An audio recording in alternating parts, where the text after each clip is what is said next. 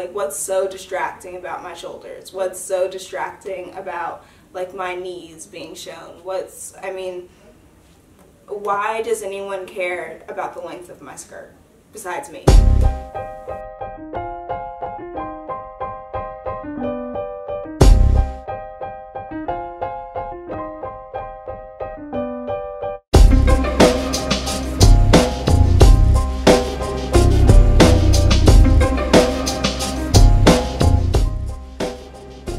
Discriminatory.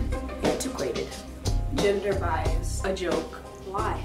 Disrespectful. It's girls, and it's usually girls that are curvier or thicker, which happens to also usually be girls of color in the school.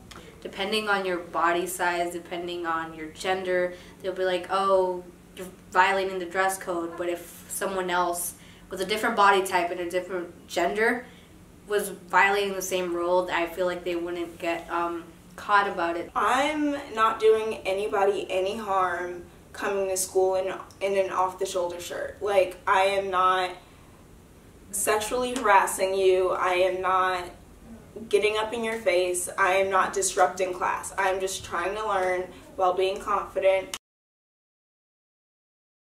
And it just seems like an easy way out of a big problem of older men and young boys coming up to girls and touching them inappropriately. And we're punishing girls for that instead of teaching boys how to be gentlemen.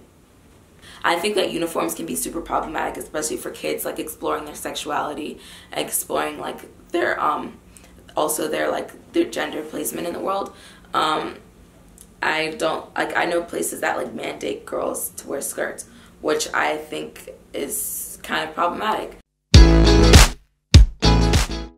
I feel like they don't work because they're not fair for everyone, and I feel like something that's not fair for everyone doesn't work. So I don't think there should be a uniforms because I feel like it demolishes creativity. And that's what school's about, getting an education. It's not about what you're wearing to school. I just think that it should be equal, and I think that it should be created in conjunction with administration and students. You know, it's time to let go and let kids step in and help be a part of the conversation. It's gonna be more fair that way.